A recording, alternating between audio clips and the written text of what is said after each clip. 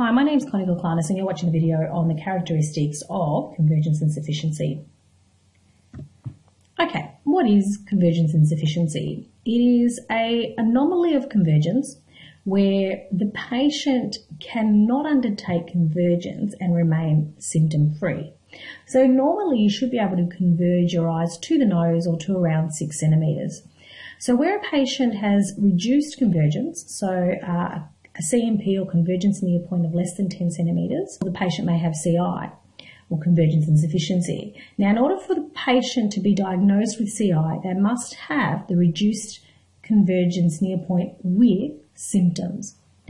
Okay, other things that may happen is that the patient may demonstrate good CMP initially, but with repeated measurement, it begins to recede. So these patients having difficulty maintaining convergence, or when the patient attempts to converge at a normal distance like 6 centimetres, they're struggling to do so. It's done so with effort and with symptoms.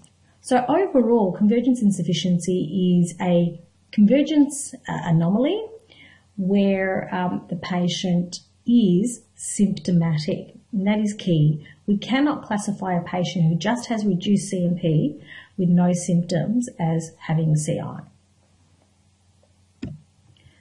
In terms of classifying the patient, there are two types of convergence insufficiency, primary and secondary. Primary means that we cannot find an underlying reason for why the patient has CI. Secondary, on the other hand, means there is an underlying reason as to why the patient has CI. Primary convergence insufficiency is the most common, and the reason we're discussing it with exophorias and exodeviation is because it's usually associated with an exophoria. Not always, but often. However, the exophoria noticed in primary CI is relatively insignificant, and here we have a couple of figures that suggest that there isn't a secondary underlying exodeviation leading to the CI. So in the distance, around 3 or 4 diopters or less than 3 or 4 diopters is considered normal, and then at near up to about 8 diopters is fine. But it's worth noting here that if your patient's convergence is very remote, so say it's beyond 1/3 of a metre, then this will translate into usually the patient having an exotropia at near. So an intermittent exotropia in the presence of CI. Now, as I mentioned earlier, secondary CI will be related to some underlying cause that you found. It could be accommodation, so we're looking at presbyopia or refraction as being an issue, in which case obviously you would manage that to see whether the CI would improve.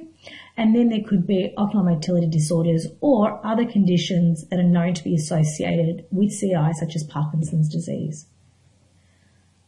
Now, in terms of patients presenting to you in clinic, generally they can present at any age. More often, they present either after early adolescence or in their 20s or 30s. But they can present at any age, in childhood and obviously in adults of presbyopic age and beyond. Now, typically these patients will present to you with symptoms, asthenopic symptoms, and they're not sure what's causing these symptoms. And they may have even seen like a neurologist for headaches, and they've been cleared of any causes for headaches, and therefore they're now looking at the possibility of the eyes being related to the symptoms. Now, in terms of symptoms, generally they're very similar to that which we see in decompensating exophoria patients. They'll have headaches and these asthenopic symptoms of eye strain, difficulty focusing, and potentially diplopia. Again, remember, diplopia means that they've become intermittently exotropic or have a manifest deviation at times. Okay, one that may not make sense to you is there I have words jumping across page. So a patient may complain that the words are jumping across the page.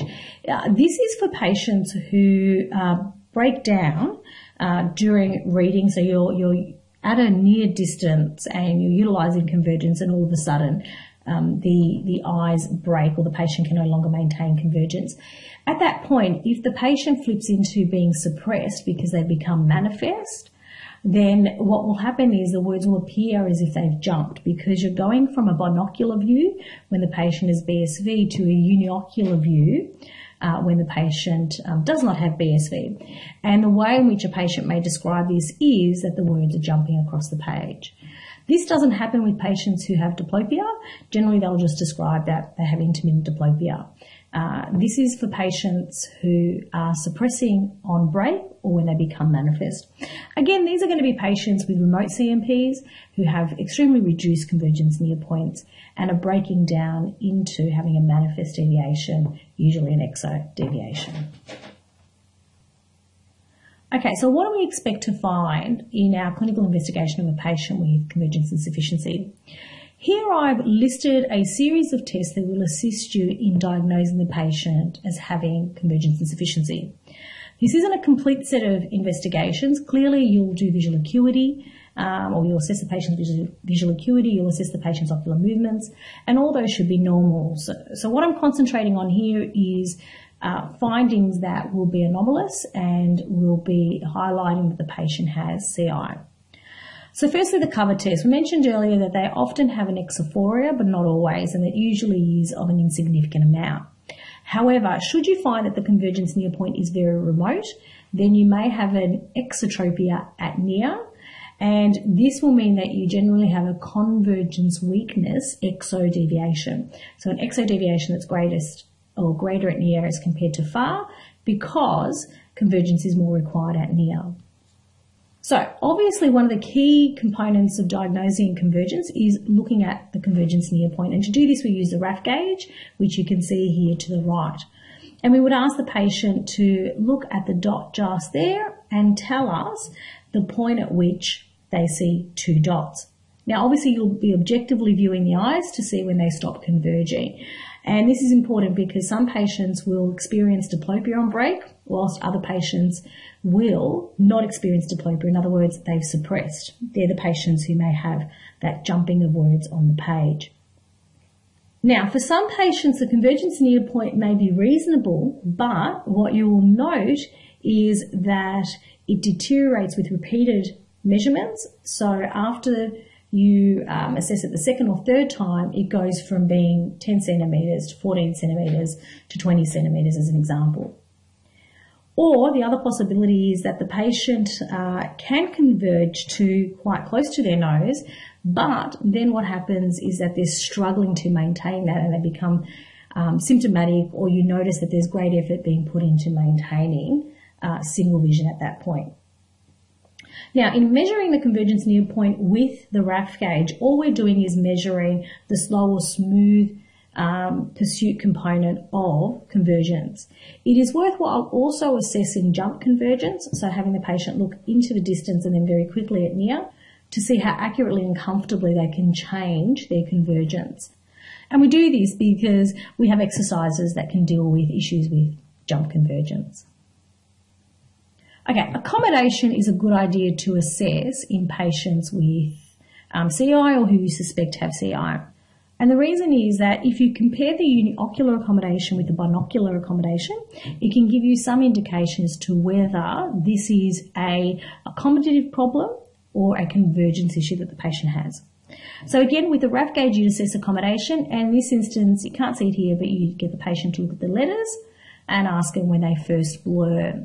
And so uniocularly, you would do it right and left separately, and then binocularly, both eyes open. And if the patient has CI, generally the uniocular accommodation will be significantly better than the binocular accommodation. So it's when you ask the patient to do binocular convergence with both eyes open that the accommodation is more reduced. And so this is highlighting that it's probably a convergence issue rather than an accommodation issue. So the opposite of that is a patient who has better binocular accommodation versus uniocular accommodation. That's telling you probably you have an underlying accommodation issue, and that any convergence insufficiency that you see is not primary, it's secondary. The other possibility is that you find that accommodation is reduced for the patient's age. This doesn't really highlight whether the CI is primary or secondary, but you will end up assessing this as you assess the patient's binocular accommodation. Okay, and lastly, prism fusion range. Often patients with CI will have a reduced fusional convergence as compared to their fusional divergence, which is generally normal. Okay, so the key component in diagnosing a patient with convergence insufficiency is the assessment of convergence and the convergence near point. And we do this using the RAF gauge because it is an instrument that we can utilise to get reliable, repeatable measurements. The other tests, the cover test, accommodation and prism fusion range, support your finding from the CMP in terms of diagnosing the patient with CI and assist you to determine whether it's primary or secondary. Okay, that brings us to the conclusion of this video. Thank you for watching.